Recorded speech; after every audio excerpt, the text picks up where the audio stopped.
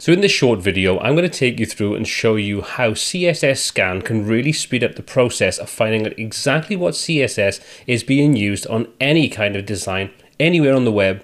So if you've seen an effect that you think I'd love to recreate that, but you don't know how to start, then this little browser extension could be the answer to all of your problems. Well, my name is Paul C. This is WPTuts, the channel where I help you get more from WordPress. If this is your first time on the channel, please consider subscribing and smashing that bell icon below to be notified every time new content is added. Okay, so first of all, CSS Scan. It's not something that's free. You do have to pay for this, and currently there's a lifetime offer of $35, and that's it. You pay once, you have access to this as long as you want. There is a pro version, which I'm not going to touch upon because I think for most of us, the pay once model is going to be the best option for us. Now, first of all, I do have to say thank you very much to one of my Twitter subscribers or Twitter followers, and that's, excuse me for probably butchering your name, Anne Bovalette. She put this up in one of her posts and said about this, how she's loving it, piqued my interest, took a look at it. I'm going to be honest, I think it's one of those things that's definitely worth having in your toolbox. So let's take a look at what this does and how we can use it to really help us get more from our web design. So first things you need to do is go and purchase this, and once you've done that, they'll send you through then a serial number. You can download this, and depending upon what browser you use, you'll either have to download it, or you can go to the Chrome extension store and you can just grab it from there just by doing a search for CSS Scan. I've already gone ahead and done that. And as with most of these Chrome extensions, all it really does is put a little icon into your toolbar that you can enable either by clicking on that or by using a keyboard shortcut. So what I'm going to do is I'm going to come over to one of the sites that I created recently for one of the tutorials, which was the food blog. And let's just say I want to take a look at how I created any of these effects. So what I do is I come up, click to activate CSS Scan. Once I've done that, I now get 4 options at the top of my screen. And when I mouse over anything on the screen, you can see I get this hover that shows me all of the relevant information for the CSS for that specific area. So if I go over the heading, you can see it gives us a highlight box in red to show us exactly what we're actually going through and selecting. And then it'll show us all the details underneath this. So things like the actual selector that's being used. We've then got the dimensions of that selector. We've got the font that's being used, alongside things like the box sizing, the color, the font family, and so on. So all the useful information is in there.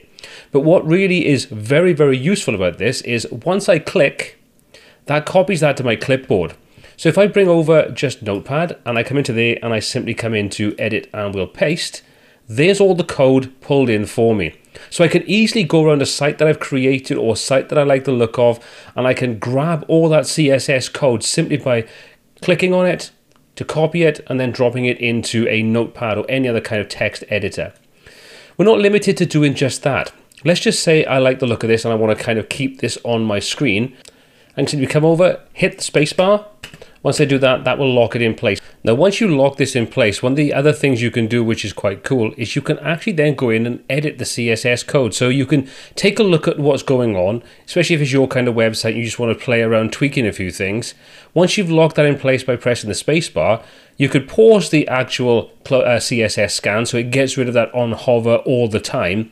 And then you can come in and start editing the CSS. So let's just say, for example, you wanted to change the border style to solid, for example. Well, we could do just that. We can test that out. So you can see now we have a solid border around our image. So it's very easy to come in, test things out, adjust them, play about with it to see exactly what's going to happen and make any changes you want. Whether, like I say, this is on your own website or you're testing this out on someone else's website to see if color scheme would work in a way you expect it to before you bother trying to copy that and start editing and working on this. So there's a whole multitude of reasons why you may want to do this. But I say hit the spacebar, lock that in place. You can then pause CSS Scan and start playing about with the actual CSS code itself directly on screen in front of you inside CSS Scan. So again, another really cool, very useful way of working with this particular tool. So that's very useful to start off with, but we can still do more. We can, if we want to, let's just come into the options section and you can see what we want to do. How do you want to configure this? So we see hover styles. Do we want to take note of that and copy that as part of the CSS definition? So if you've got something like a button, for example, that has an on hover effect, you can either choose to copy that and it'll copy it below and show you that information, or you can do things like copy it separately. copy it nested, or merge it. So it's up to you how you want to do that.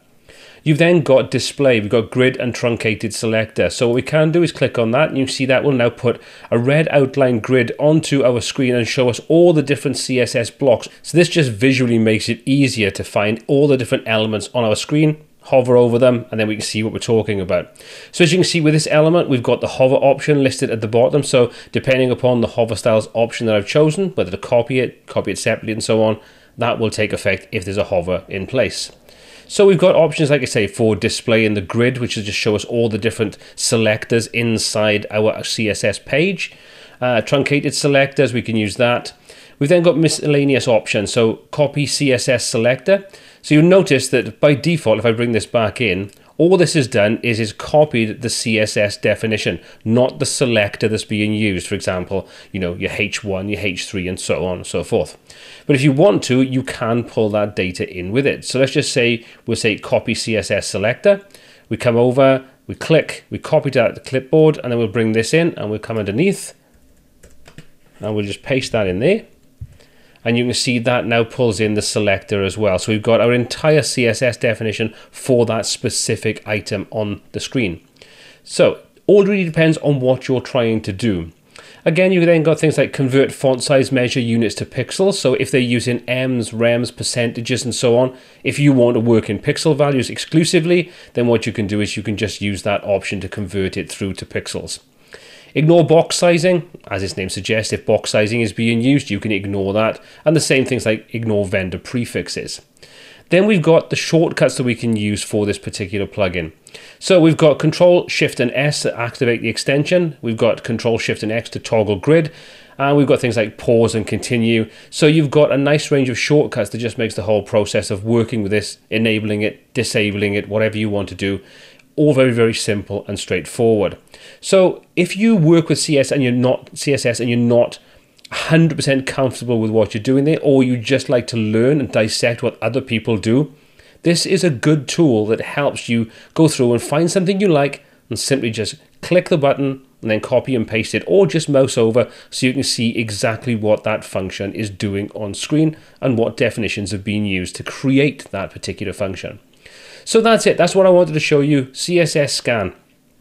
Definitely worth checking out, even once that offer, that lifetime offer of $35, which is 42% off, runs out. I think $60 for something like this, which if you are just getting started in web design, or you just want to make working with CSS easy so you can see exactly what's going on, then this is worth checking out. Except no affiliate, no links, nothing at all whatsoever. This is just a tool that was recommended to me. I tried that myself, liked what it did, and bought it today.